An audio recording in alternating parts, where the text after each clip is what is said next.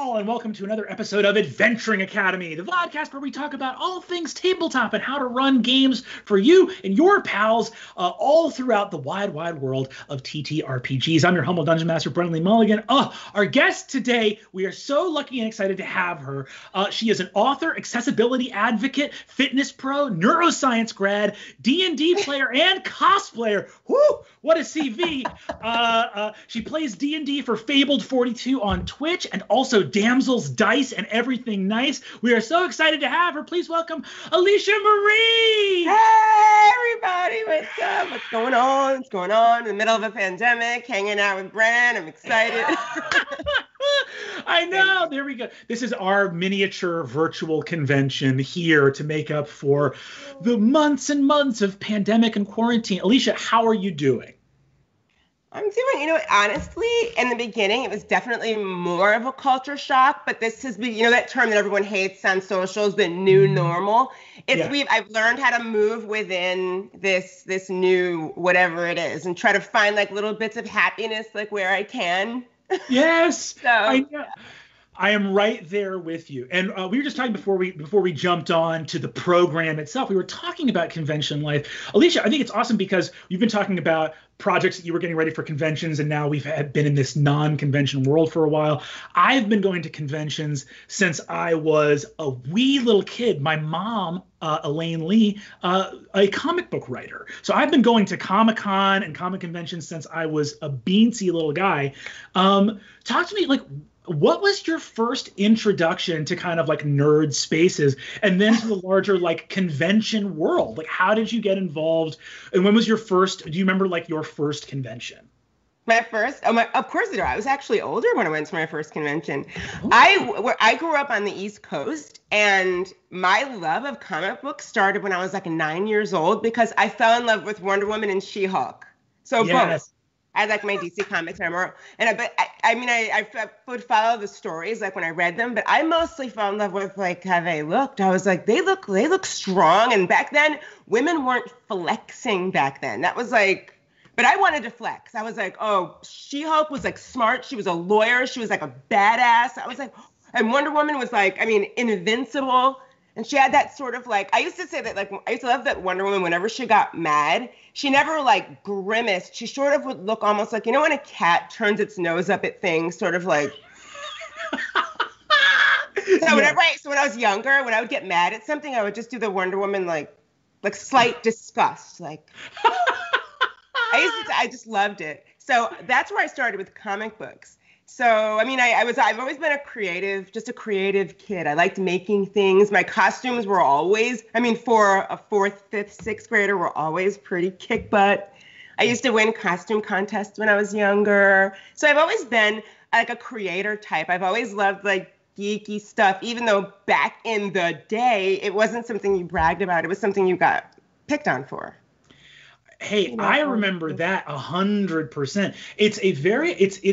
It almost feels anachronistic now, because now I feel like nerd culture and pop culture are completely interchangeable. Like, movies go to get their big buzz started at Comic-Con. It is like the marriage of like mainstream, again, popular culture and these like nerd spheres. That's what I think. There was a funny moment when I got to be an adult after, like you're saying, like a long childhood and adolescence of like, oh, you keep this stuff a little bit secret. Like, you don't just go share this. You don't go share this with just anybody.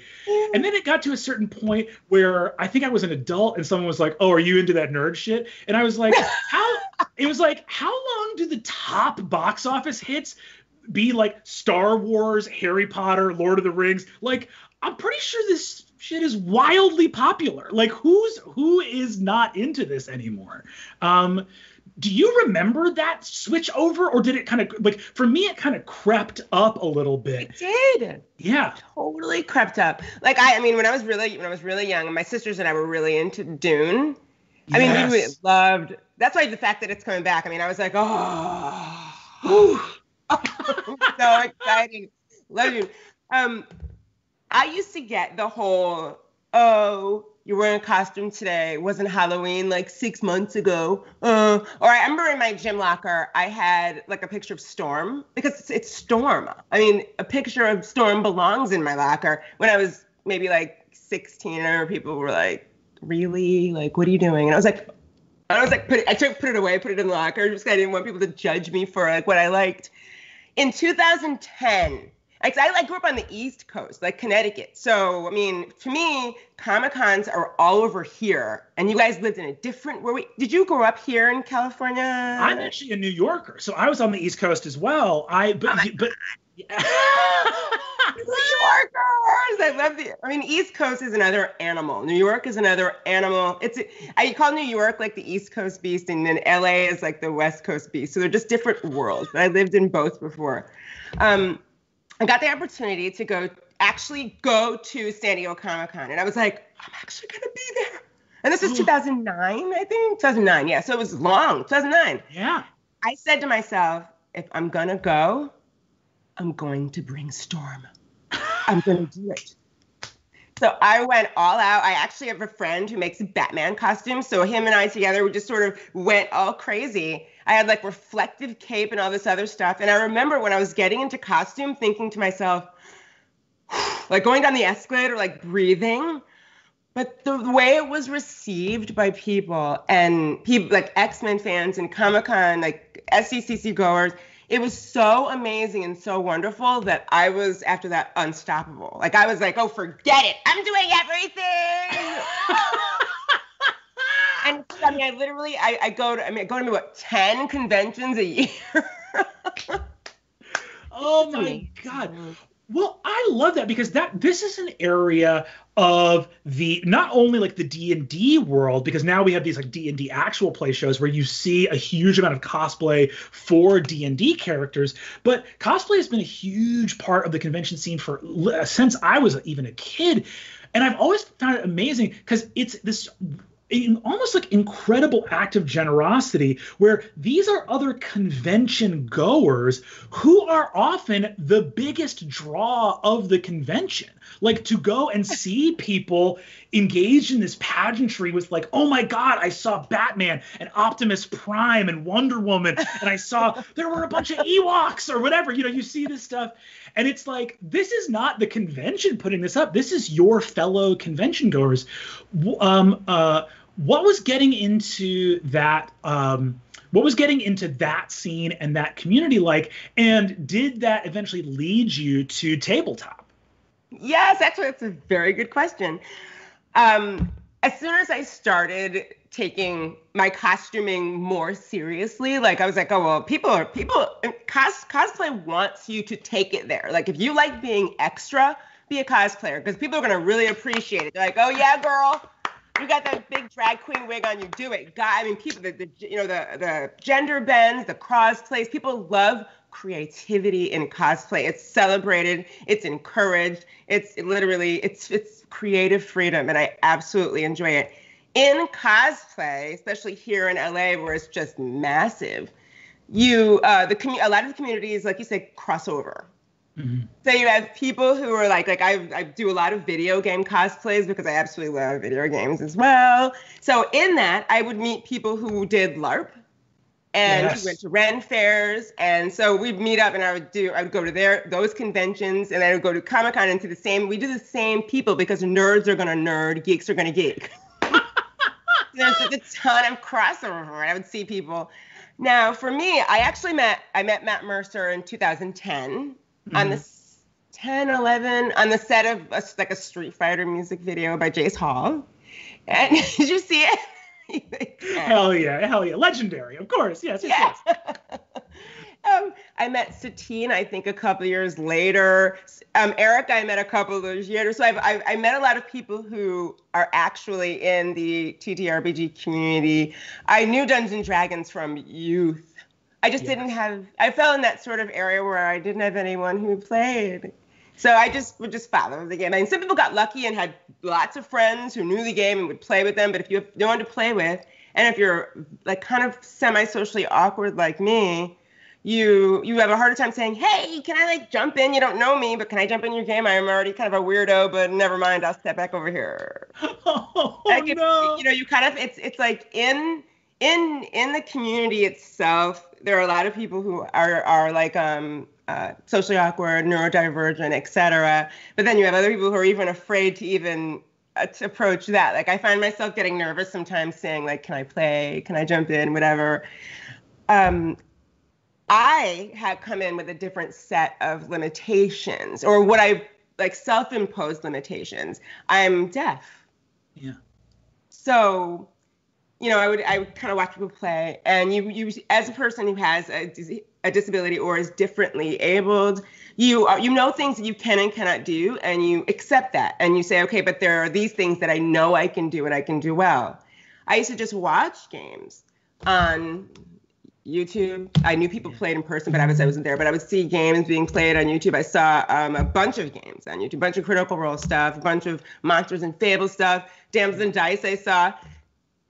In my mind, I'd be like, wow, that's really great. But I know that even as a crazy lip reader that I am, I don't think I would be able to be in those games, because just keeping up with people's lips, I mean, when everybody's talking over, but I was like, this is just not going to be something I can do. I think I'd have to be with a group that was either hard of hearing deaf or a group that knew ASL. And that way it would be kind of inclusive that way. But I mean, now when I play and I see all the resources that are available to people who are differently abled, I realize I was putting more limitations on myself than I should ever could have.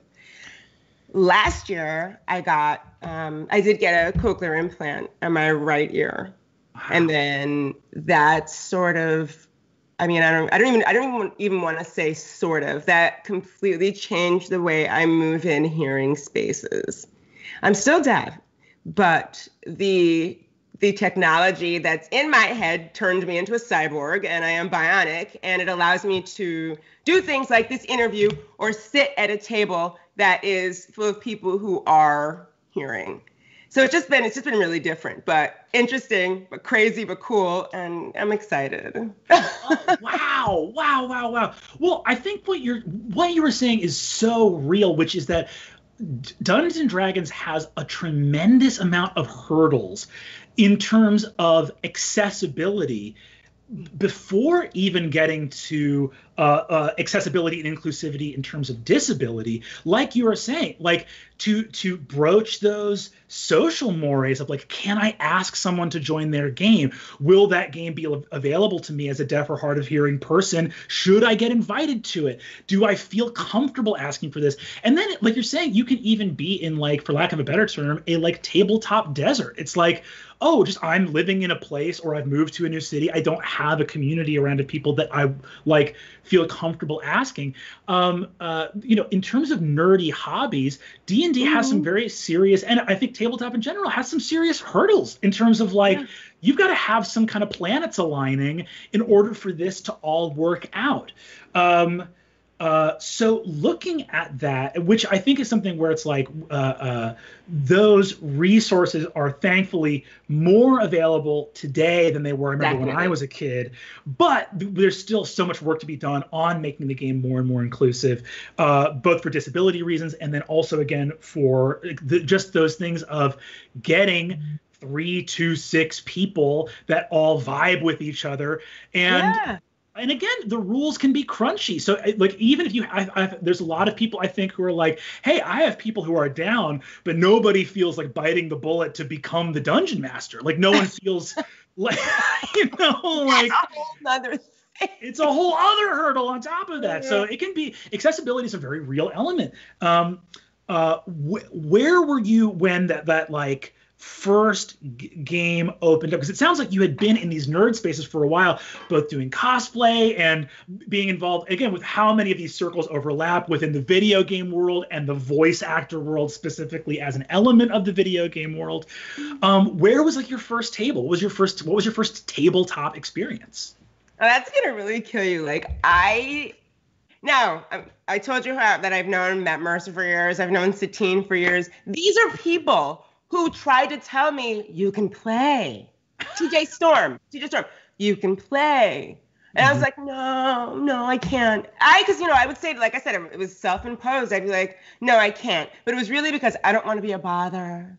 I don't want to I don't want to hold the game up. I don't want to. So you do a lot of it, you do to yourself. And you know that. I think just in all areas of life, we do it. We are our own worst enemies. When you have people coming to you saying, we'll help you play. And you're like, no, I can't. I mean, regardless of hearing, even feeling, you have to get over that part. But then am I comfortable just showing my emotions and being vulnerable and playing a character? What if I suck? So there's a bunch of things that I sort of, I was like, I'll just stay over here in my costume stink. I'm fine. Well, oftentimes the universe is like, obviously you're not going to do anything, so I'm going to have to prod you Sparta-Style. Bunch of plans to do things. Boom. A global pandemic hits. Like a lot of people, immediately depressed because conventions and connecting with people, that's how I get, I draw energy from other people. So even though I'm sort of okay, I want to be at home, I also need those events where I get to connect with people who are like me and like kind of things that are kind of odd or cool or don't really fit what people think I should So things go down like dominoes. Events that I'd planned to be in this year, things that I was excited about going to. I told you I have mannequins standing behind me and different versions of undress, which I'm glad they're covered because I got banned from Mixer for that, but I don't want to talk about that. What? Mixer was naked mannequins. I don't think so, sweet. I got banned. From mannequins? What are they preserving the decency of these artificial statues? What's happening? I was like, y'all do you though. You do you. You do you. They're not real. They don't have a head. They don't have arms or legs, but you do you. Anyway. In March, there was a charity game, a big charity game that was going to happen. It was the beginning of March. TJ Storm, who's I've taken his fight classes before for mocap and stuff like that because I've done facial mocap, but I want to get into body. I would love to be in a sort of fighter thing, but I've done facial stuff for the Predator game and other stuff like that. But anyway, he wrote to me once and said, "So have you started playing D&D yet?" And I was like, "I have the books, but no." And he's like, "Yeah, you're gonna play in this charity game." I was like, "No." He's like, "Yeah, you're gonna play." He's like, "You're gonna learn, you're gonna play." He literally said, "You're going to do it." And he's like, "When can we do a Zoom meeting this week?" And I was like, "I guess Friday." And he's like, "Fine." And I'm thinking, I remember being so nervous. And I'm like, Alicia, you actually know fundamentals of the game. TJ. You're not afraid to be on camera, really. I'm not afraid of it. I wasn't really born with the embarrassment gene, so I don't know how to embarrass I'll be out there making a fool of myself. So we did the meeting, and he was like, "I'm gonna tell you to learn the easiest martial class for now. We're gonna work on building you a barbarian who's level 10, and this is the character you're gonna play in the game in a month." And I was like, and the thing is, I do a lot of things, but for some reason, I panicked so much over it. I panicked so much. Oh my goodness. Well, it's sad, but there's something so wild about this because there's all these worlds that are tangentially created, and I think for people that maybe aren't involved in as many of them, they could go well, if you are brave enough to again hit the convention dressed as Storm, reflective cape, people all turning heads, oh my God, look at that costume. What would make X activity scary? But of course, as people that are multidisciplinary, I did improv for years and years and years, and still the thought of doing. Yes. Oh goodness. That's how I went from D&D into LARPing and then into UCB doing comedic improv and then came full circle back to doing actual play D&D because I got hired by College Humor right at the time that they were. So there's this weird thing where I know my mom, as I said, but my mom said it when I was a kid and I was playing D&D. She was like, "Sweetheart, these skills are going to be really great for whatever it is you end up doing professionally." Lo and behold, no translation of skills necessary. It's exactly the same skills. I'm doing D&D, but it's this funny thing where I took a circuitous route of going into the improv world and when I first started doing improv, I used to tell people would be like, "Oh, like, did you do improv as a kid?" And I was like, "Well, mostly I LARPed, and I'm kind of doing that on stage still. Like, you're all doing improv, I'm LARPing." But point being that there are all these disciplines that might make you comfortable in one setting that people sometimes don't understand. No, I still have nerves about doing this related thing. Like, it's not exactly the same thing. And for me, that was often like stand up, where it's like, you know, people would be like, "Do you want to go do stand up?" And I was like, "Stand up? Oh my goodness." Like, they're like, "You go on stage and do comedy with nothing prepared." And I'm like, "Yeah, that's easy. Going up with prepared material, people know that I spent time on this? No way." Like, and it's not always easy for people to like intuit where those nerves might come from. When you make this character for your first game with TJ, this 10th level barbarian. By the way, I will say as a DM, starting with a 10th level character, woo, there's a lot of powers. There's a lot of stuff to remember for a 10th level character. I honestly tell people now, I'm like, because I do, being like I call myself like the face of noobetry of RPGs right now, like, because I literally go in every stream like, just so you know, I'm the noob, so I'm making all the mistakes that you will make, but I'm willing to embarrass myself. Like, people will comment like, "Why did she do that? That was dumb." Like, and I'm like, because I'm learning. But I would not advise level 10 first. One or two. Well, that's so. But here's the funny thing is, so for Dimension 20, when we had our first season, Allie Beardsley, who's a wonderful member of our core cast seasons, they played D&D for the first time on camera. They had never played before, and they didn't like start. You know, it was this thing where of course they'd heard of the game, but they jumped on.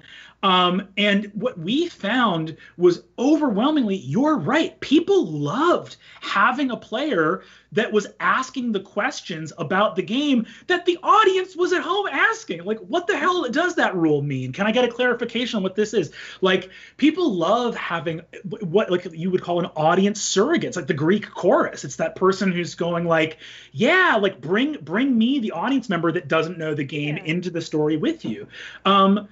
I like that term. I'm going to steal it. Audience surrogate. I like that. Yes, it's the person who's like, "Hey, I'm like you people at home watching. Isn't this stuff wild?" Like, it's really we have always said like, "Oh, thank goodness we have." Like, I think that having first of all, it's so fun to play with people who are playing for the first time. I've introduced so many people to the game, and it's always a joy to bring people in because you really.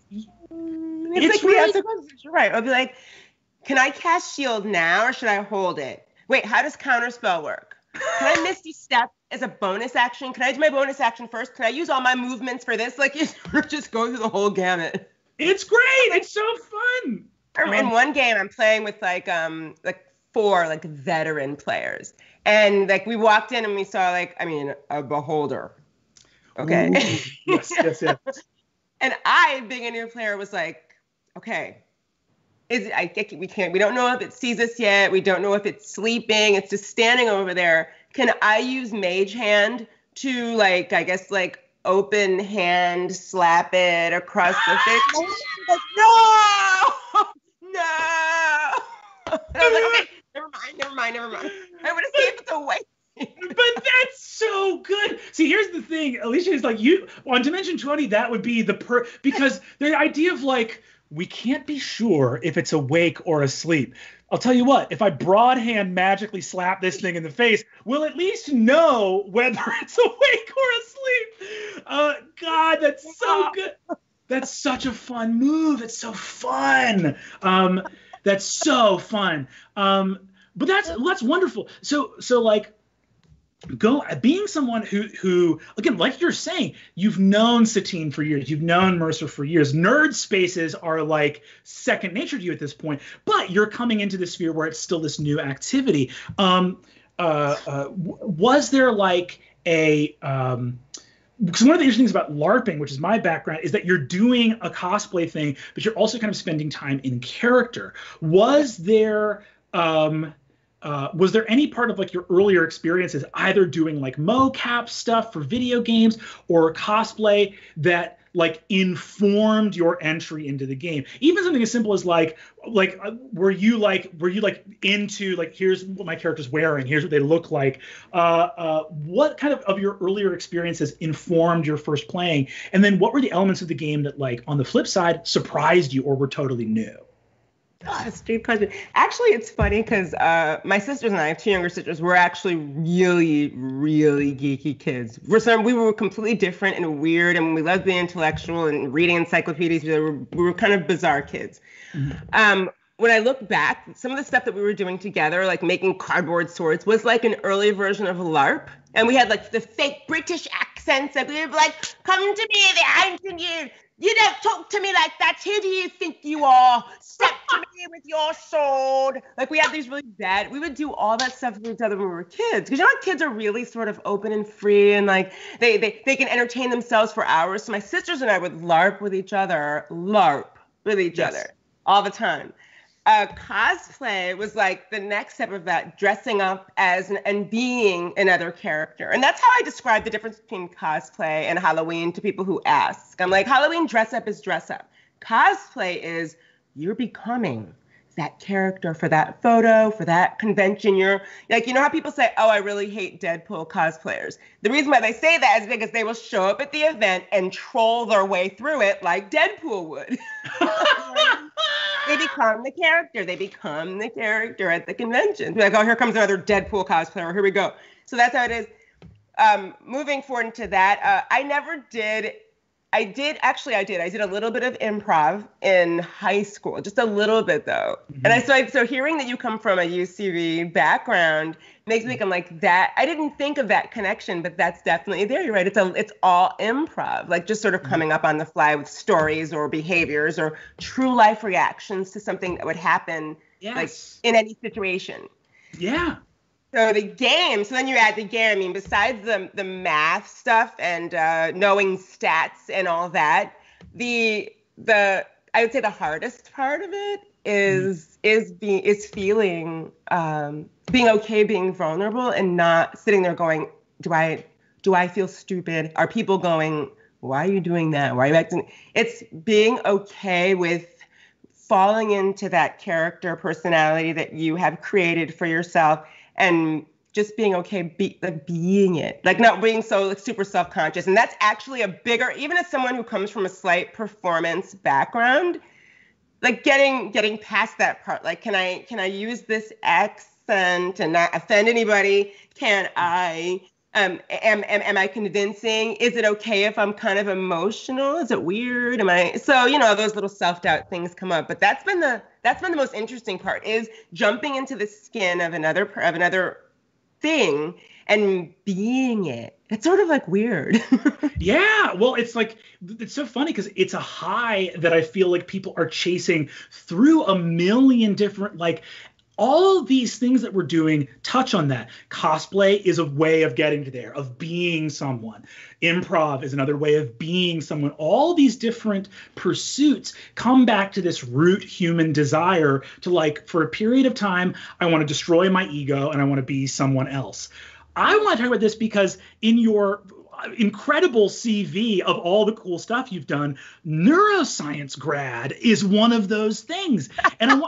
And it's so cool because what's so funny is when I used to teach improv, I would quote neurologists and neuroscientists way more than I would quote other comedians in terms of real, because I would say, like, look, yes, there's a lot of anecdotal advice that comedians have given about how to do comedy, but one of the things that was always so helpful to me was, like, here's what people that study the brain have to say about humor and about what the nature of humor is. And I feel like the same can definitely be applied to, like, tabletop. Talk to me a little bit about, like, what drew you to neuroscience, and to me, like if there are any connections you feel between your time studying neuroscience and what it is like to kind of professionally be other people, and what that psychological impulse is in human beings to want to live inside a story and be someone else. Yeah, exactly. I actually went to college because I thought I wanted to be a veterinarian. So I went to Woo! school like pre-vet. Well, I came out of high school like huge physics sort of person. I was like, I'm going to be a physics major. I mean, physics was my thing. But then when you go to college, what are you, 17 years old? You're like, oh, forget it. You know what you're talking about. You're like, an underwater fudge maker. I don't know what I'm going to do. So I started studying pre-vet, and then I did apprenticeships with veterinarians, and I realized something. I love animals. I do not really want to cut them open all the time. I had a hard time seeing, like, you deal with these sad parts. I dealt with, animals that were having to be euthanized, to put down because they were sick, and people falling on, adults falling on me because their family member. I'm like, their family member's not gonna last. So I was like, I'm not cut out for this part of being an animal lover. I'm a pet person. I like pets. I can't give shots. The pet's looking at me like it hates me. I want to cry. The cat sees me coming, it starts screaming. I'm like, I can't do this job anymore. When I was in school, I started taking statistics classes because I run them kind of fast. And I met a professor, and that's usually where it happens, during some summer classes. And I was like, what do you, he's like, I'm the neuroscience professor in the School of Neuroscience here at University of Connecticut. And I was like, I'm going to take some of those classes. I started rolling into his, and then I was like, I'm switching my major.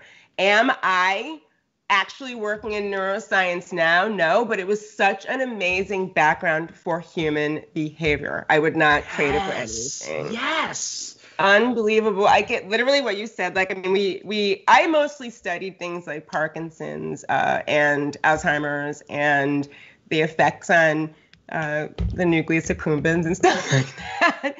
However, the side classes I had to take did teach me a lot about human behavior, how we process feelings and emotions, and what parts of the brain are triggered when you're very happy and when you're sad. And I learned, you brought this up, which is so super interesting. I learned how positivity is something that humans have to actually work for. So in this time when everybody's like slowly spiraling into versions of depression, you have to actively seek out ways of making yourself feel good. If that means playing some home games, which I'm in like 3 now, playing some stream games, finding things to keep yourself happy, because we as human beings are hardwired for negativity.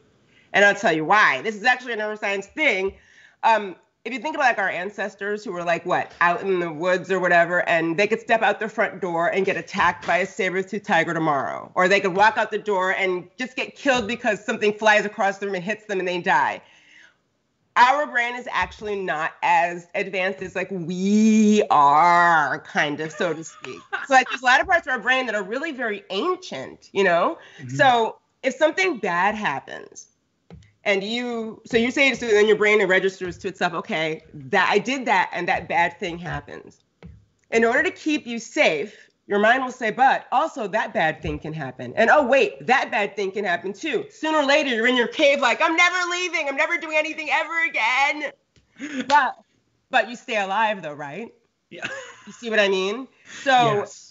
In order to keep negativity from spiraling, and I'm not talking about clinical depression, I'm talking about just in, negative feelings, you have to like force them out and bring in the things that actually bring you joy. And for me, I will say that, I mean, D&D has just been my savior in being able to be a part of it. And then also, like you said, to bring in my costuming. So I'm bringing in cosplay. When I do streams, I try to dress up where I can. So I'm getting that part of the costuming. But then there's that extra layer of not only am I dressing like characters I love, they're my own characters. And then 3, I get to be them and speak like them and act like them. And everybody else is doing it too. So I'm not the weird one anymore. It's so cool. Oh, God, I love that. Well, first of all, I feel like I could go down any of these paths that we've talked about for like a full hour. But it's both the neuroscience stuff, which is so fascinating about, like how our brains function. Because anytime, to me, the parts I love the most about tabletop are the parts where we're exploring what it means to be human, which is always going to relate back to neurology and psychology in meaningful ways, because we're trying to understand ourselves and each other, right? And then the cosplay stuff is so cool, too. What you saying that made me think of this amazing thing where you know, like back when I was LARPing, that power of costuming was so real to take a bunch of, little 13-year-old LARPers off in the woods in a camp bunkhouse, and suddenly you're looking at an army of warriors arrayed. Look at these tunics and jerkins.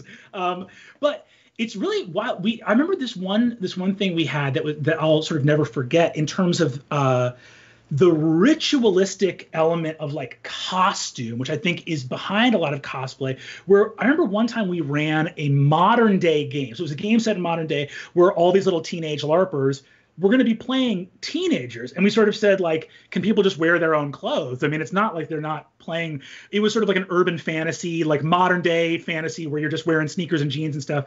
And what we actually did was we did a camp clothing swap where we said, get your friends together, grab stuff. And yes, you're wearing teenager clothes, but you're actually going to be wearing your friends' clothes. You're going to be like doing a camper swap. And it was so fun. The whole camp got together. We did some swaps. We were like, make sure you keep a tag of where your clothes are going so your parents don't yell at us at the end of the week when none of you have the clothes that you came with.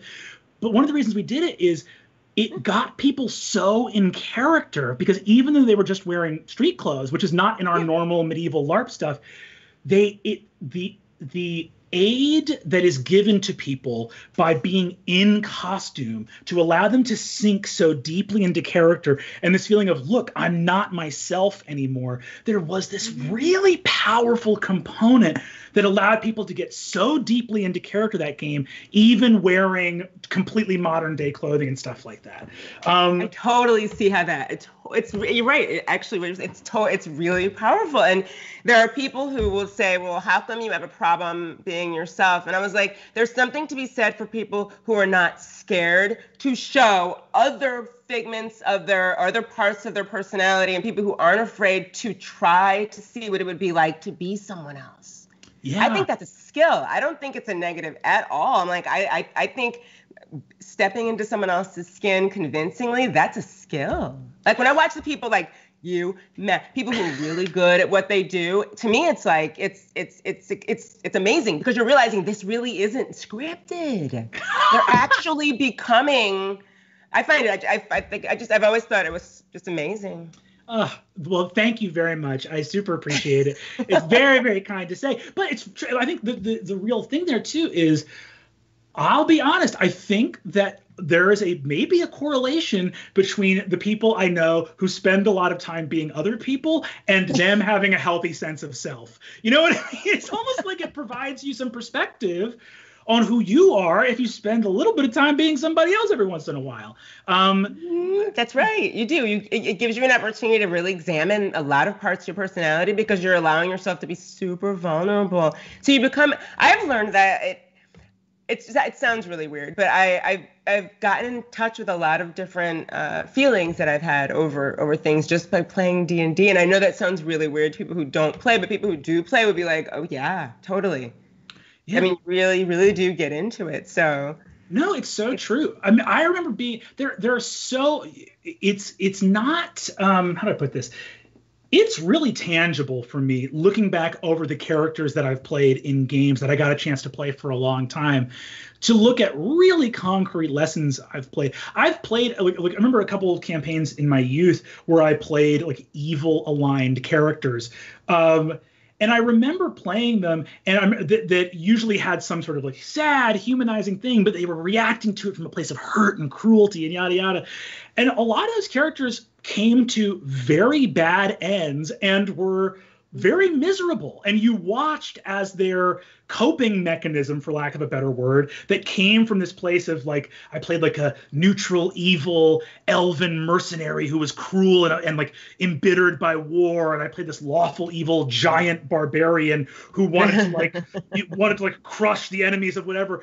And as you play them over multiple sessions, you go like, oh, this like deeply rage-filled, hurt person that I'm playing is gonna keep digging themselves deeper into this hole. And I think there's I can completely look back on those characters and be like, I made an effort to be like nicer and more empathetic in my real life because I felt like I had firsthand experience of like, hey, that doesn't work. Like I've played out a story. That's right. Like it doesn't work. This strategy is bad. And you get experience being like, what is me but a little bit kinder and more heroic? What is me but a little bit more selfish and cunning? What is me but a little bit braver and bolder and more reckless? That's right. You know, like you these experiments aren't afforded to us in day-to-day life. And I feel like there's so much value in just exploring facets of yourself through play. Right, because you're sort of like, for you, you might have been working something out by playing that character. There's certain things like in your subconscious mind that you just needed to get out and work through. Oh, that's such a good perspective. I didn't think of that. I'm writing that down too. I'm stealing a bunch of things from this interview.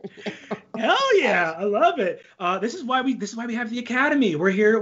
It's a very cool new medium from the last like couple decades, and it's so awesome to be able to talk to you about it because I feel like it's so special and there's so much to be shared. One thing for me I wanted to say is that since I started playing, because I literally start every game with I'm new. I get a lot of messages from people who want to play. So many people. Like it's literally my inbox is on every social platform I'm on are full of people saying they want to play. And the number one thing is, yes, get the player handbook, join D&D Beyond, watch a lot of streams on YouTube. That's how you familiarize yourself with the game and stuff. You do need the books, whether they're digital or hard copies, but the only way to learn is to find groups. And I know a lot of people have been going on Reddit to find groups or going on Facebook, whatever, to find groups. I think something you said earlier in this conversation is really important, is the chemistry of the group. So if you join a group and you're like, oh, wow, that was terrible, I'm never playing again, the next group you play with could be like completely different. And you're like, oh my gosh, I found my home. So it is. Yes. I mean, it's just a lot of variables that go into the full experience. So it's the DM, it's the players, it's the storyline, it's what your character is in that thing. So it's you keep trying to find the right permutations of things until it clicks and you're like, I love this character. It's my main. Yes, it's like 100%.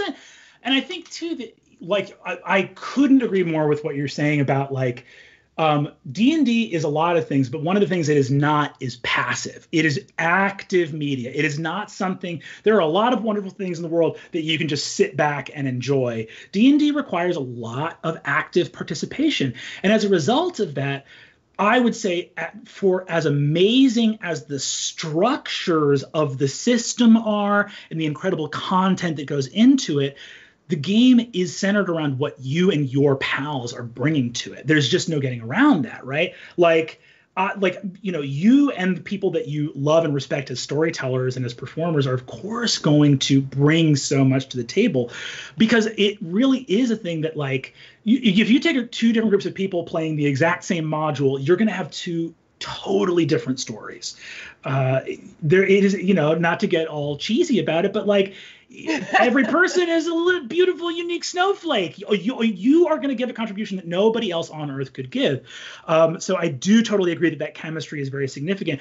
I would almost say again to people like, yes, go find groups online. There's Reddit, there's Discord servers for gamers all over. There's tons of people. But I would also say that a certain part of me would give advice like if you have a group of friends that you really gel with and none of you feel super able to like play D&D, I would say like go with the group of friends, like go with your group of friends that you are super gelled with and give it a shot, stumble through it. It might be a mess, but like, so what? It's a mess. A mess with your best friends sounds like a good time.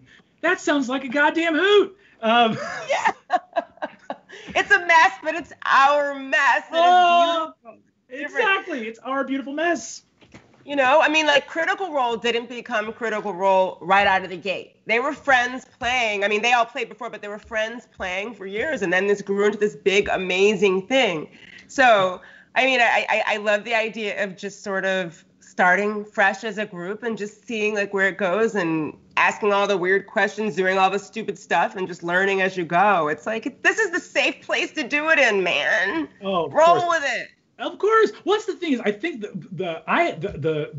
I feel lucky for having started at an age where truly I was 3 years into playing when me and my brother and our friends looked around and were like, oh, we've been getting one of the central rules of the game fully wrong, like badly wrong for 3 years. And we were like, our misinterpretation of this rule made the game virtually unplayable, but we were having a ball. We were having such a good time. Like, we didn't know. So I think that there's this, you have to divorce yourself from this adult perspective of a fear of doing it wrong, because the game is so complicated. Look, I've been playing since I was 10 years old. I get stuff wrong constantly. The game is complex. Oh, yeah. Okay, I need to hear this, because let me tell you, I'll be in the game, I'll be like, wow, I have no spells prepared for that. So can I throw my shoe, and how much damage will it do? Can I use catapult? Like, I literally was in a game and I was like, I did not prepare any offensive spells.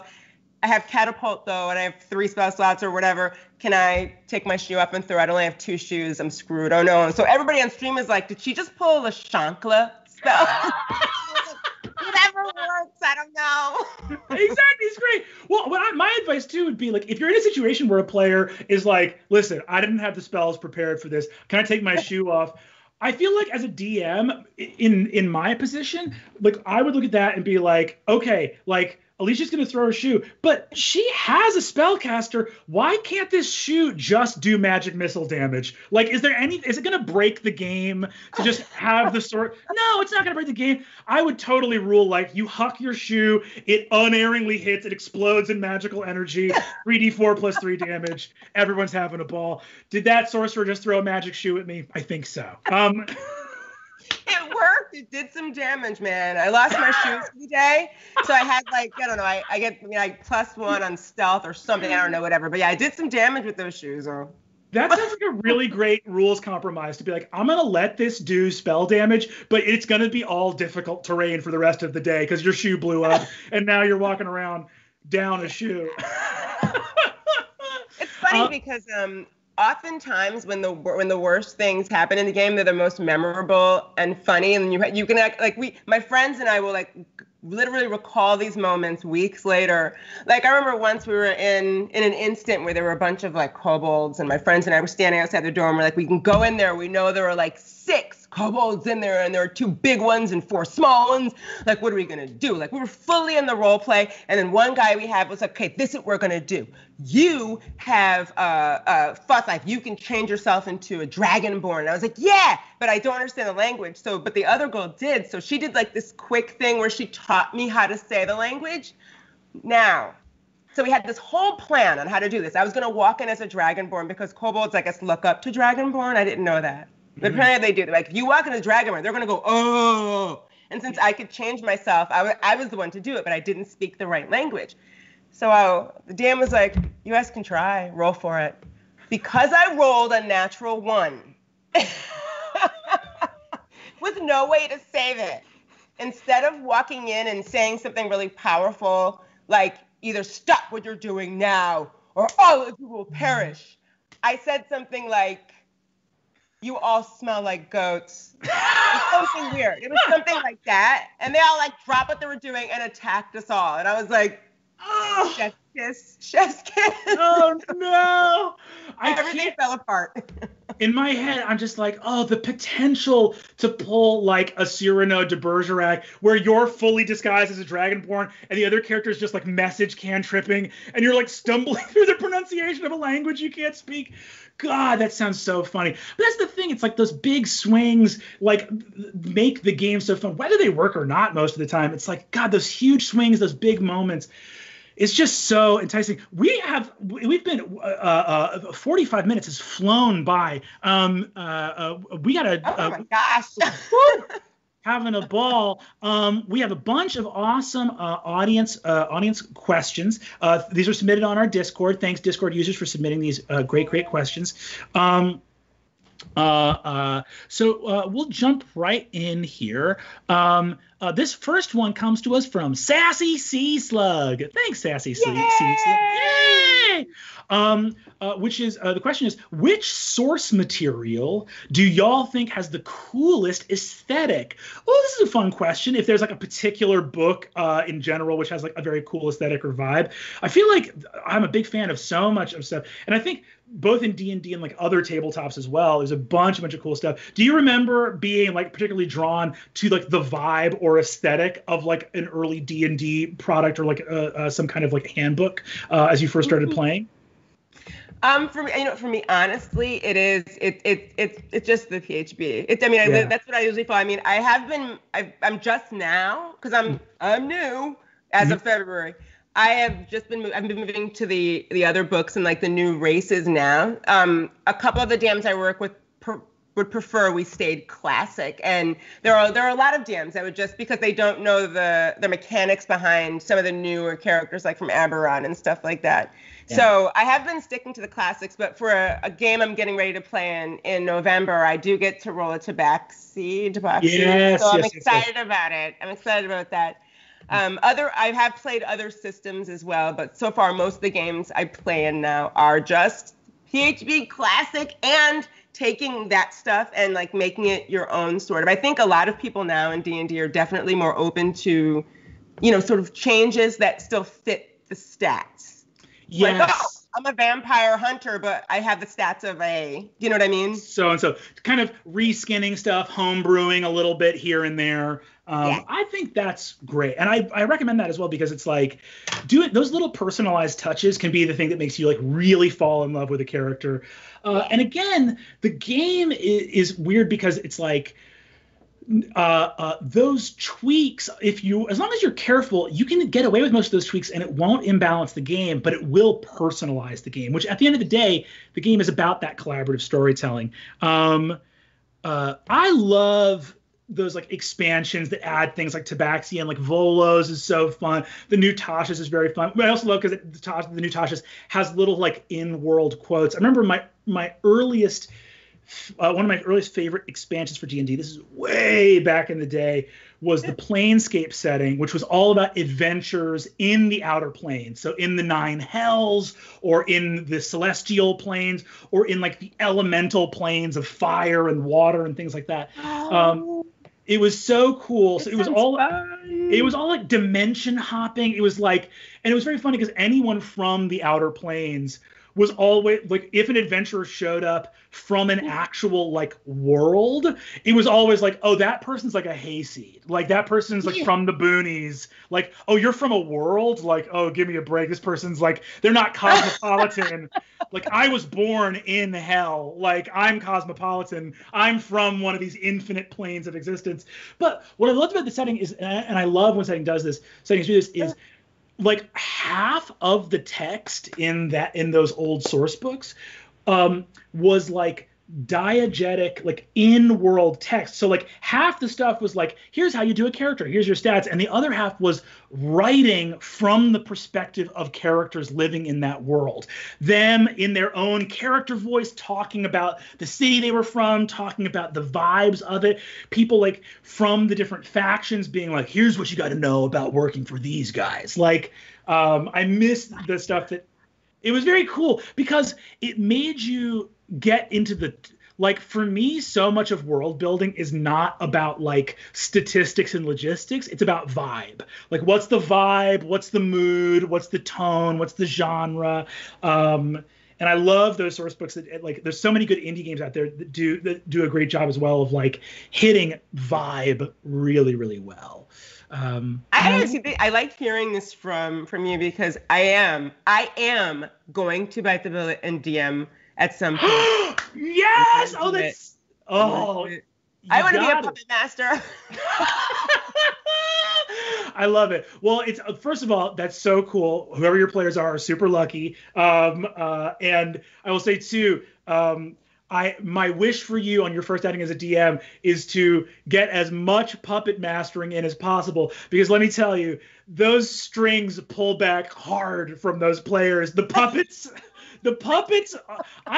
usually in sessions get the strings tangled around me and end up being pulled around by my puppets. So That's the get ready. That's the vibe most of the time. Gosh. I'm just taking notes. I'm doing a YouTube University and all the DM tips and everything because I'm going to start off with one shot with my friends. I'm going to see how it rolls. Hell yes. That's a great way to start off, I feel like. That's so fun. Speaking of jumping in and DMing for the first time, this is sort of fun here. This question is from Kat. Thanks, Kat. Kat. Any advice on keeping a voice-only remote session organic and engaging? Dead air is killing my games.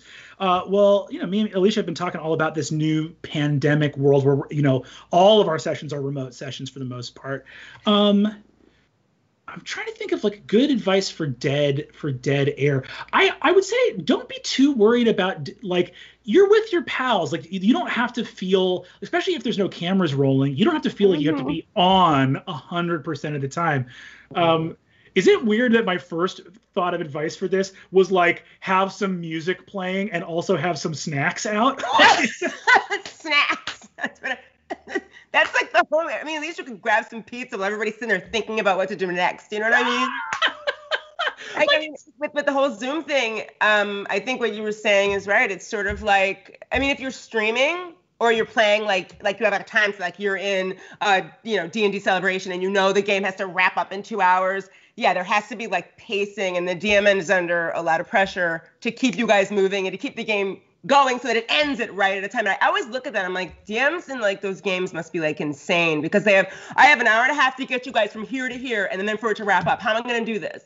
Yeah. If you're playing Zoom with friends, I do think I think some of it might be sort of like the DM anxiety. Like, if there's dead air, is everybody having fun? They usually are. They just might be looking at their spell books or trying to figure out what to do. If it's a home game, I have a friend who's DMing now who's sort of new.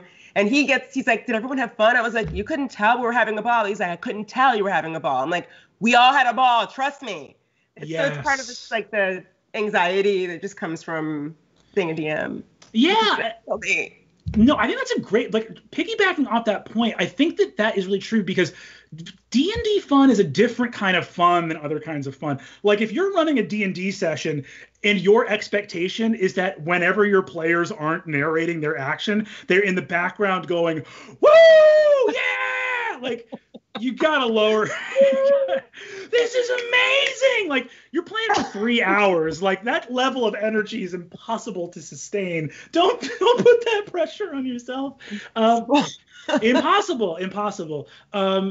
D&D fun can look like different things. Like, sometimes a session gets moody or grim and people are very like stone-faced because that's the mood of the campaign that they're in.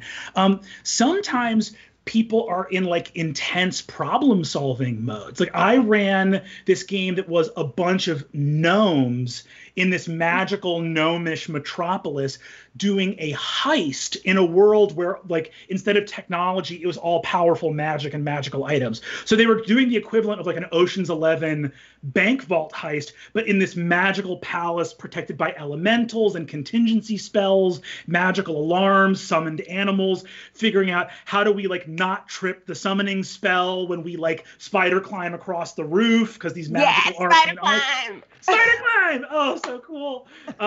These spells are just so cool.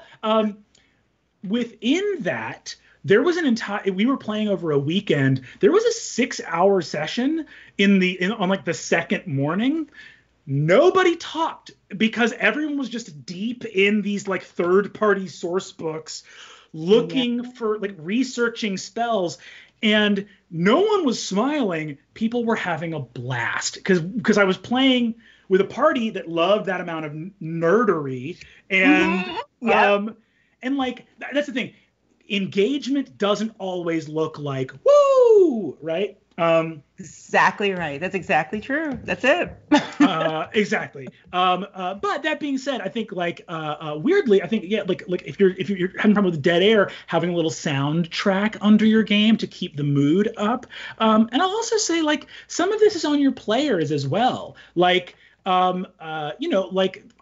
your GM is not like a hired entertainer. Like if like that's not what that is. Like you can have interactions at the table with, like, if I see that like my dungeon master is looking something up or like figuring out a rule adjudication, I will use that moment as a player to turn to another player and be like, so what do you think about this next event? Like, do a scene. Like, you're also playing. That's my little rant on player responsibility to also have the game keep moving forward. I agree. Hell yes. This is so fun.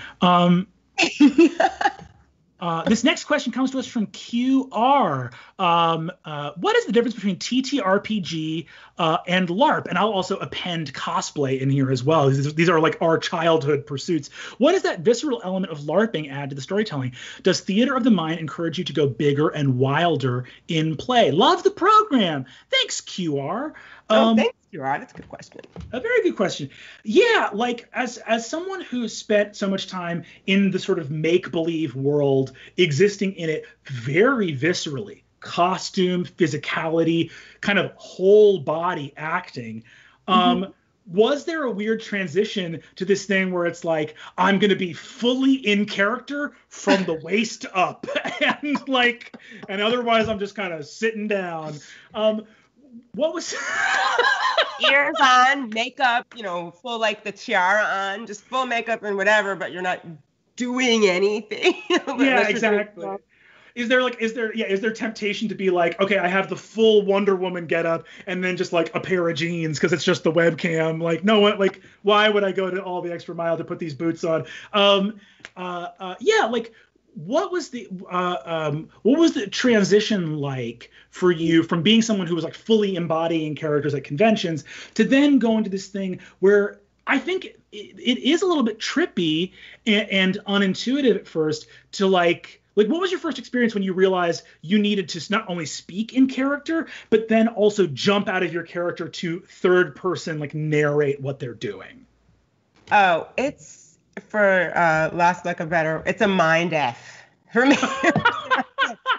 Because when you're cosplaying, the biggest concern really is my costume going to stay on my body and not fall apart as you're walking around the convention? And are the pictures going to look convincing? Like, is everything going to be this or this or this? Like, is everything going to look convincing when I take the pictures? When you are playing D&D, and then you're in a costume, and then you're like basically acting as it's actually kind of, at first for me it was disconcerting. Now I absolutely love it because I really get an opportunity to just like it's really sort of it's meaty. I feel like there's so much more depth to the character when I get to become and speak like it, because we don't get to do that in cosplay really. Like we don't really speak as, we more act as, we move as, whereas LARP is like all of that. It's speaking, moving, dressing like, acting like, personality. Like, I mean, in real life, would you ever spin the floor and say, "You stupid boy, step forward now"?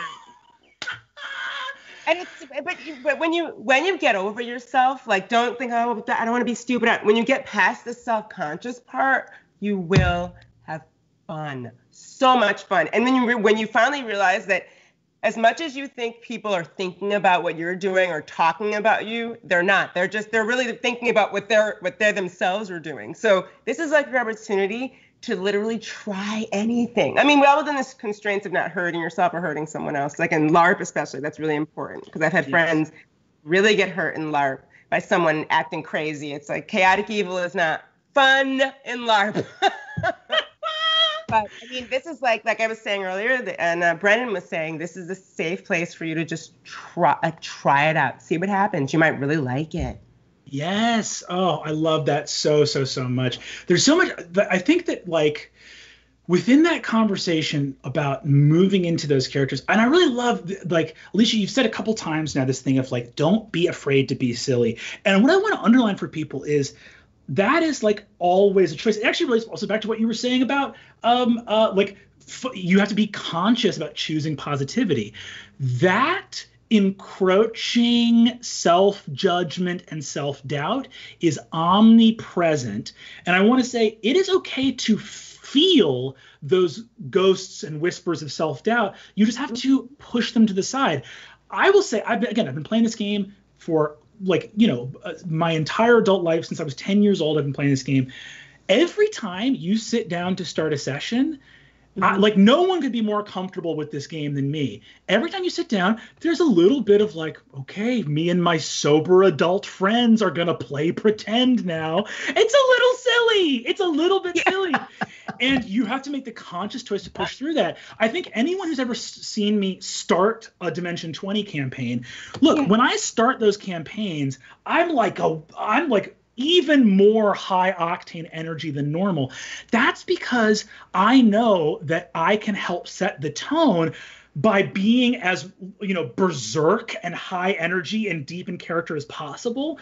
If I do that, I'm helping my players overcome that initial self-critical, like, hey, you're an adult, don't be silly voice. Like, you have to be so right. That makes so much sense. Like, if the DM comes in like three-wing circus or whatever, you're gonna be like, well, damn, I'll be a sideshow, no problem, Yeah.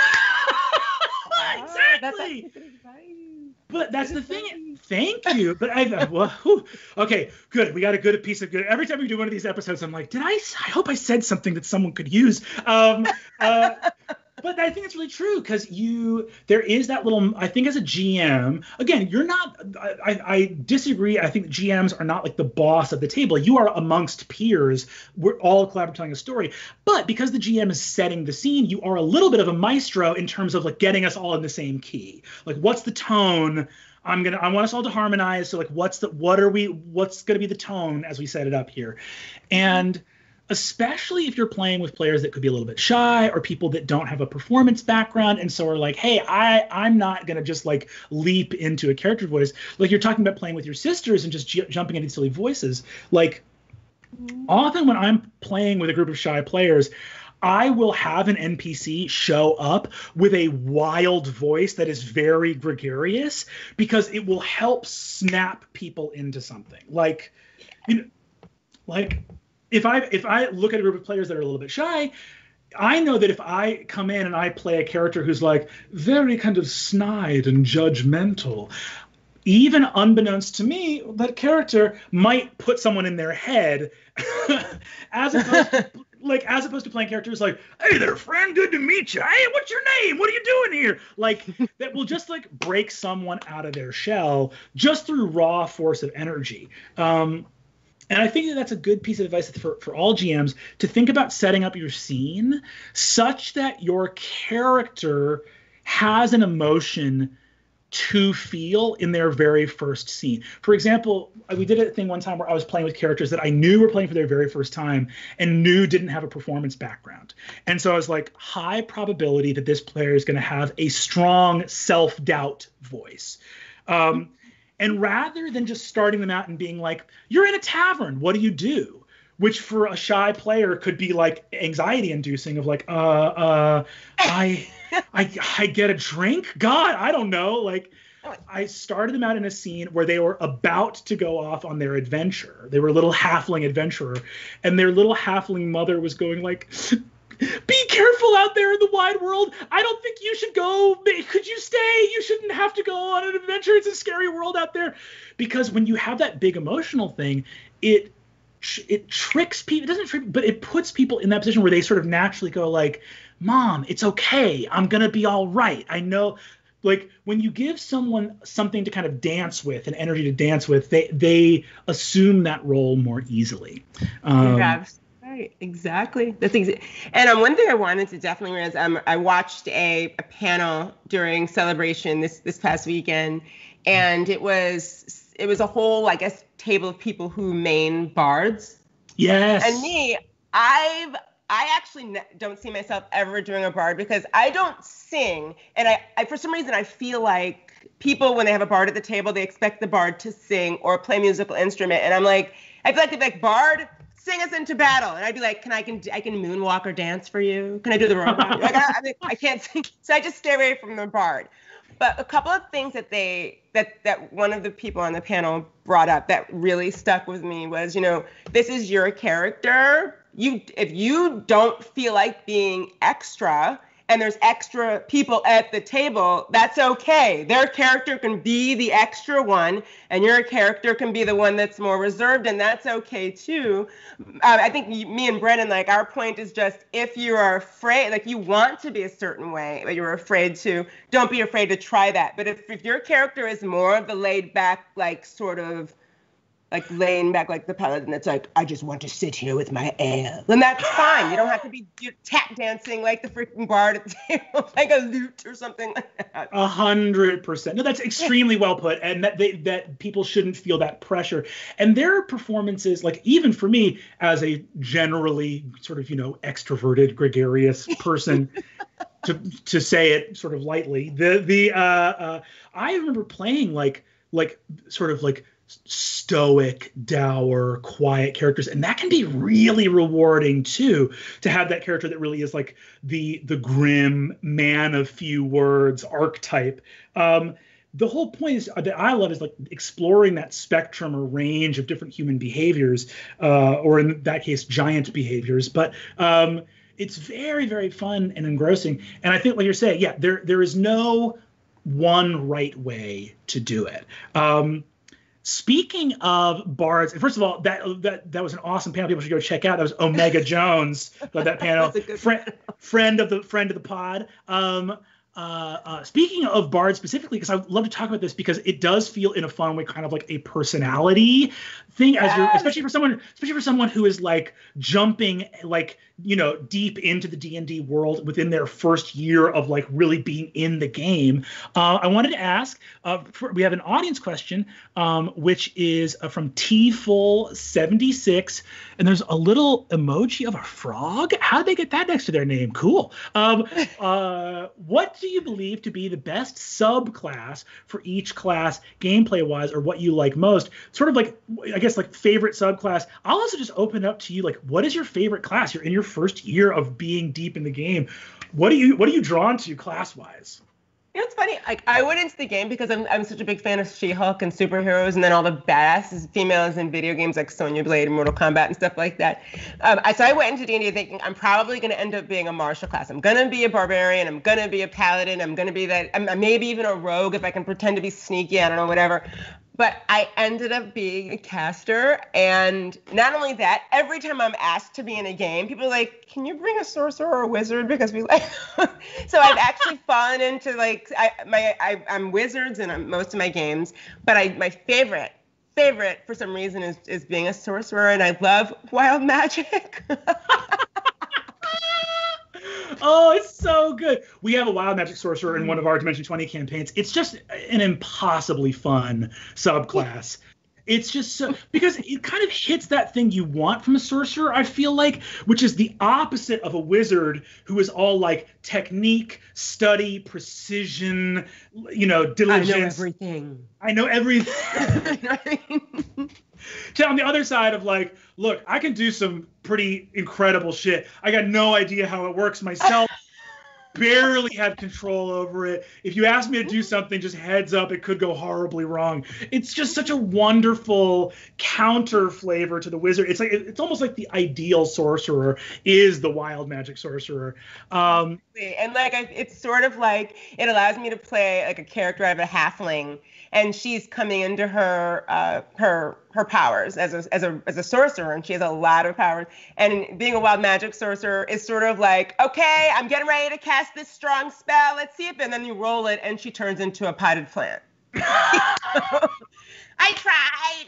So it totally fits like the character. So it's fun. It's been fun to play. I love that so much. And I think, well, there's something great there too, because what you just said there is something that I think is a great piece of advice across the board, which is to encourage people to take the elements of the game that are kind of like the game, meaning the dice, the numbers, the mechanics, the rules, and find ways of interpreting them into your character's story. Like, these things are never random, right? It's like, I'm this young halfling, I'm a wild magic sorcerer trying to get the reins on my magic. I've become a potted plant, and saying like this. It's like, yes, that story beat is determined by the dice, but how does it play into the story of this character? I love that. I tried. So people were like, and all of the people in there, I'm like, oh no, here we go. And then Dam's like, I'd like you to roll a D. And I'm like, okay. Because the DM has the right to ask every time you cast a spell to roll the D100. So they may say it, she may say it, just depends on where she feels. But that's when the wild magic part does come out. And when we stream those games, the audience does like that part. They like watching that. I love that so much. Well, it's great too. But I love that thing you said too, which is like, I feel like people do have this thing of, here's what I thought I was going to want to play, or I was going to play all the time, and then here's what I actually ended up playing. Because for me, I kind of had the reverse of so often being like, oh, I'm going to be a wizard. I'm going to be some kind of like wizardly intelligent spellcastery. And so often I end up in martial classes, specifically paladins. I love playing paladins. Really? Yeah, I end up doing your fave? Oh. I do. I love that. There's something, well, because I think that there's something very helpful about paladins, because there's something almost built into the class that explains why this person is doing all this ill-advised shit. Like, why are you going into a dungeon looking for trouble? Why? It's such a bad idea to have come here in the first place, and to be someone who's like, I have come here to help. Like, is very, like, there's it kind of like facilitates the adventure to have someone who's like, look, I'm a warrior. I have taken oaths of heroism and devotion. Like, it's not any surprise that I would be here helping these villagers, going to this dungeon, trying to stop this evil, necromancer, whatever. Like, this is my bread and butter. Now, that's not to say that other things aren't also great. I definitely have played rogues as well. But when you're playing a rogue, I feel like a lot of times you're like, why am I helping all you people? This seems very... this seems like I could be making a... Yeah, what's in this? Exactly. I love that so much, though. But you have that fun thing of like the barbarian that you first played in TJ Storm's thing, and now you're playing like you said, like multiple like wizards and a sorcerer and stuff like that.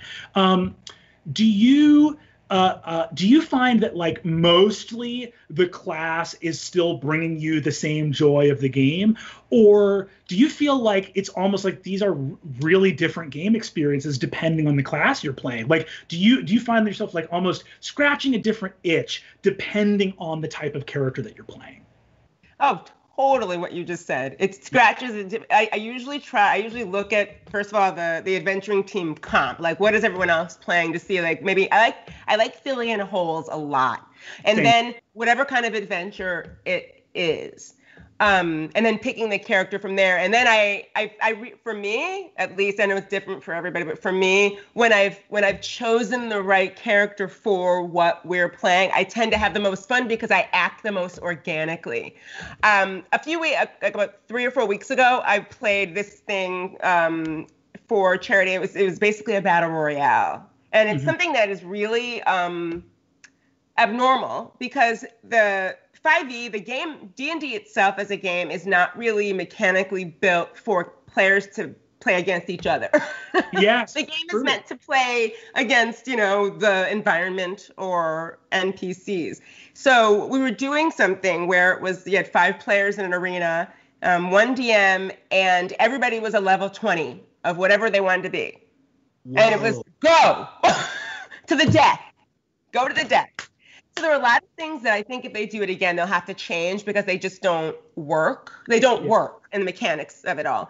But I decided I was going to be a paladin, because smite all the things. And angel wings.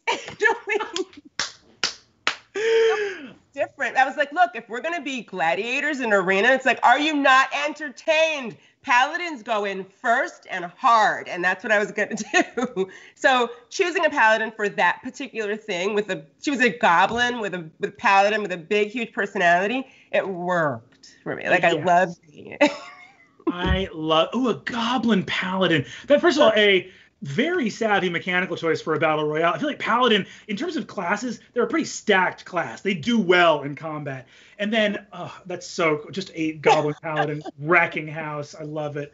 That is so fun. I feel like we have time. Hopefully we have time for like one or two others. I had one right in front of me here. Let's see. Oh, here we go. This one's from Jared Warnke. Thanks, Jared. Wanted to ask you about incorporating character backstories into the main story better. Sometimes my players will come with a prepared character and generic backstory. How can I better engage them in role-playing moments? Thanks, Jared. So, Alicia, I feel like you've had some experiences that probably required more characterization and less. Like in a battle royale, hey, talk is cheap. We're not here to be bandying words. Let's get down to brass tacks. But obviously, in a more narrative campaign, who the characters are as people is a lot more, has a lot more to do with how the story is going to unfold. What has your experience been like with character backstory? Are you a fan? Are you not a fan? Do you like a lot? Do you like a little? What are kind of your preferences and thoughts on character backstory? This is actually one of the most rewarding parts. I mean, every part of the game is freaking rewarding, but this part of the game is truly fun for me. I think there's, I mean, what do they say? Like every D&D player has like a backlog full of characters I'll never get to play. Oh, it's so true. I literally have it right here next to me. It's heartbreaking. It's a huge stack. You'll be in the shower and all of a sudden you'll just start voicing the character. Like, oh, that's a character. Write it down in your little character notebook. I sit down with my character and then I literally start coming up with why, the how, the why they act the way they are, where they're from, what they look like, what their families were like. Do they have siblings? And that to me is so much fun. And I always send it to like my little 1 sheet or 2 pages or whatever to the DM so that the DM can decide if maybe they want to bring in some NPCs that touch on what my character's going through. A lot of the games I've played, I've only actually played one game that's had a session 0 where everybody comes in with their character and talks about who they are. But every other game I've gone to, I guess we've just sent our backstories to the DM. And what you realize though is do not send things to your DM that you don't want to show up ever, because I've actually done things where I've said, I'm like, no, he used it against me. Yeah, it is funny to be like, hey, you're the person who controls all my enemies. Here's all the little things I care about. Can you hold on to these? Yeah. I'm like, why did you do that? And I got yelled at once from an NPC for something that like I told the DM that I was about, and I'm like, oh. That was, wow, that was deep. You hit me hard there, man. Like you told me off in the game, and I was like, it doesn't just get like that. But I do think for you as a player, like Brennan was saying, if it's a one shot or if it's like kind of like a specialty thing, a huge, long, drawn out backstory is not really going to, you're not really going to have time to play it out. But in terms of a campaign and other characters in the game, if everybody kind of has like a backstory, I really think it adds to like the breadth and the texture of the game. And as far as the other people in the game knowing your background, you can either tell them or let it just come out organically, I think that's so true. And I love it. I mean, the word texture is really what it's about, because again, whether the DM has your like arch rival from your backstory or your long lost sister or whomever else, like if the DM uses it, great. If they don't, great. But you knowing it, honestly, it goes back to like, we're talking about neuroscience and psychology and stuff earlier. For me, I don't really know how to play a character without some idea of it's not, and again, it's not like backstory is what's motivating you in every single moment. You go up and you're like, "Hi, sir, I see you're running a sandwich shop. Can I get a sandwich?" And they're like, "My father gave me this sandwich shop when he passed when I was a young boy." It's like, dude, that's not how people behave. But what is true is that in real life, people are a product of their past, and where they are in their life is a product of the story that brought them here. So for me, it's hard to get into the emotionality or mindset of a character. It's almost like this, right? Like, good characters are in motion. And if you have a character with no past, they're not in motion. They're totally static. Because, it's like as a baseball is thrown through space, you see its trajectory. You see where it came from, and that is determining where it's going. For me, a character is the same way, where if I don't know where they came from, I don't know their velocity. I don't know their inner emotional life. I don't know where they're headed to. Those backstory elements, it's not that backstory is important just for backstory. It's what Alicia said, it's texture. Your backstory lets you know, okay, I was in this shipwreck and my life is hard and things are bad, which means that when I'm interacting with people, I'm coming from this defeated, pessimistic place. It's not, the past isn't just about the past, it's about the present and therefore your future. That's right. It's how you learn what drives that character. And for people who hear what Brennan's saying or what I'm saying, and they're like, "Oh, well, I don't know how to write a backstory." The PHB actually has awesome tools to help build that, what do they call them, bonds and flaws. So you can, if you don't really know how you want it to, you can kind of say, "Oh, I am a noble, but I believed myself to be on the same level with people," or "I see myself secretly above everybody I'm around," and it helps to build their character's personality. They're great tools. It's real. They are because again, for people that don't have that performance background or creative writing background, these are great tent poles for you to start that are going to make a character feel more lived in as you begin to move through that world. Those bonds, those ideals, those flaws. And what I like about those things too is it starts to give you some complexity where it's almost inviting you to be like, hey, everybody's got their ideals, but then they've also got their flaws, right? Like if you just have one of these, we're not really getting the full picture of this complex three-dimensional person, which is what we're all sort of aspiring to be. Exactly. I love it. Let me see here real quick. I think we have time for one more. This one's from Sam. Oh, this is a fun one. Sam, I just started DMing my first campaign a few weeks ago. Congrats, Sam. Yesterday, I had a 3.5-hour session plan that wound up being cut short because my players plowed through all of the encounters much more quickly than I thought they would. Should I be preparing more scenes and encounters? How do you handle situations where players are moving through the story more quickly than you anticipated?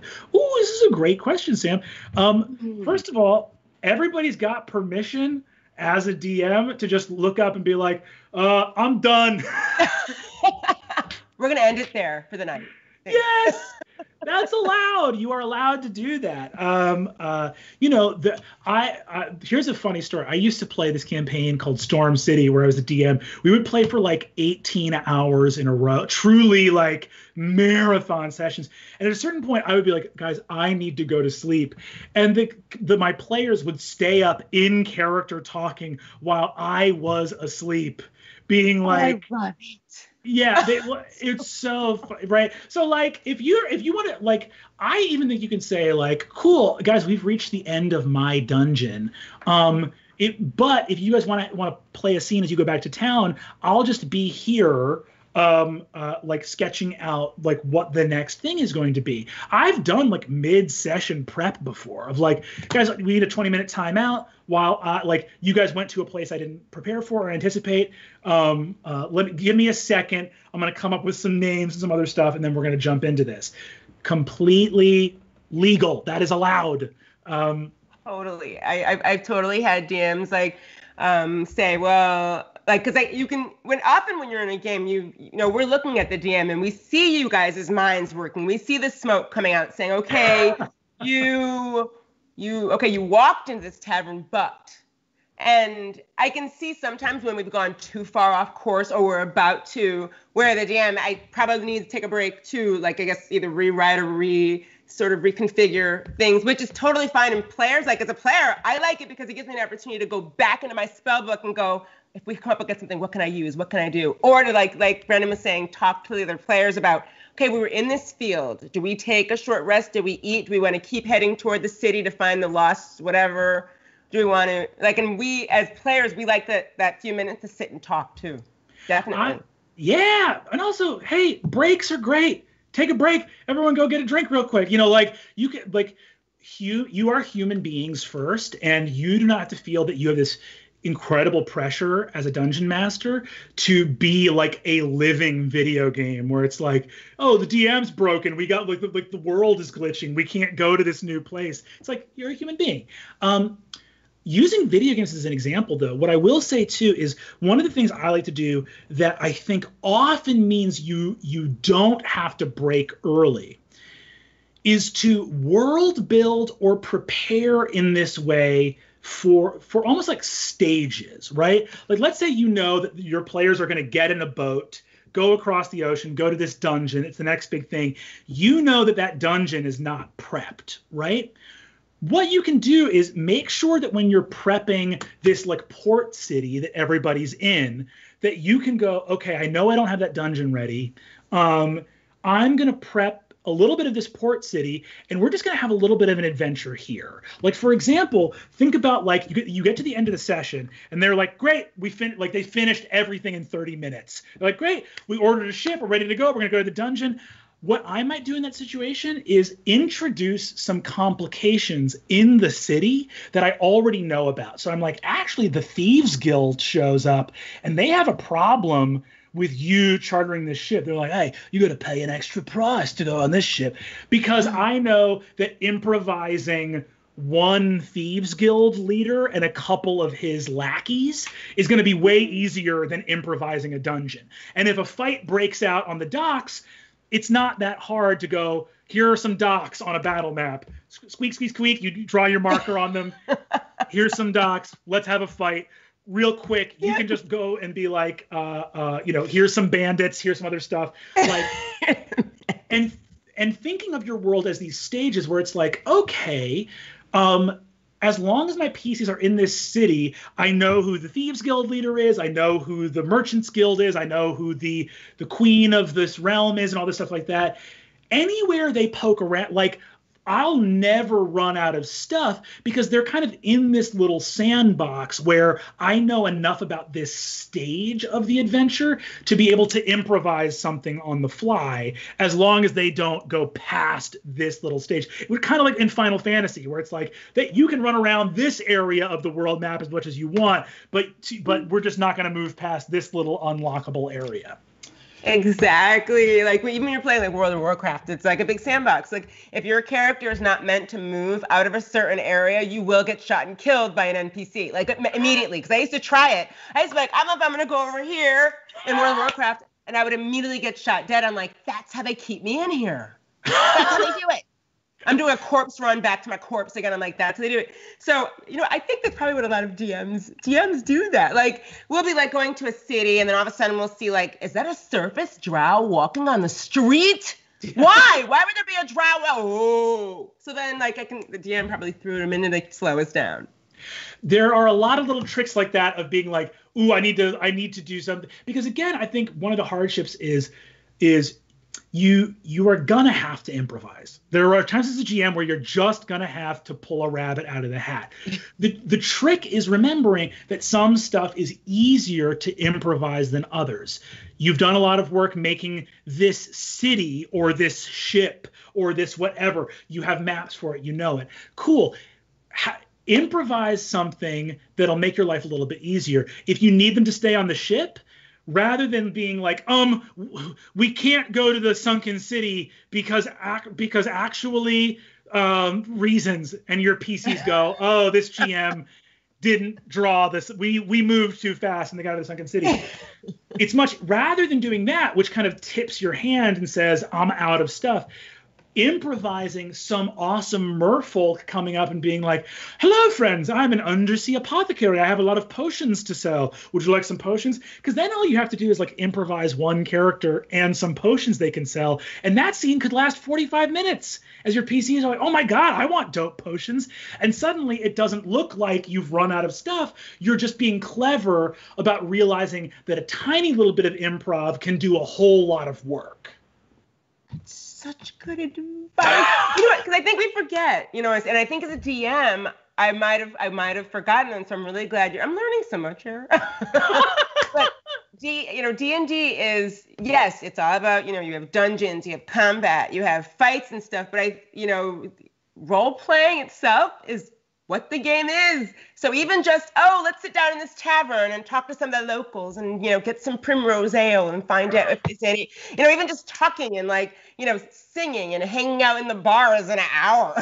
Yeah, that stuff is fun. And it takes up that time. So making room for that, I think, is wonderful advice. My goodness, we're out of time. I can't believe it. What a true joy and honor. Alicia Marie, thank you so much for being with us today.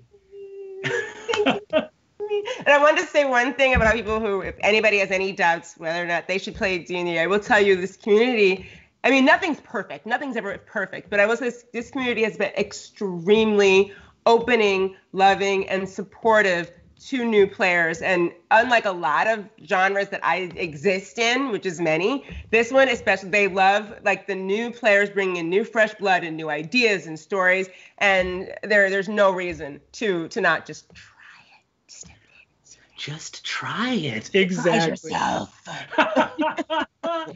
Oh my goodness, wonderful. This has been Adventuring Academy. Thank you again to Alicia Marie. Can't wait to check out, again, make sure to go and check out her streams. You can find Fabled42 on Twitch, Damsels, Dice, and Everything Nice. And of course, from all of us here at Dimension 20, wishing you breaking legs on that first DMing outing. Hell yeah. Yeah, I can't wait. I'll make sure I fill you in when I do it. Let me know how it goes. This is us on Adventuring Academy saying see you next time. Farewell. Bye-bye. Bye, everybody.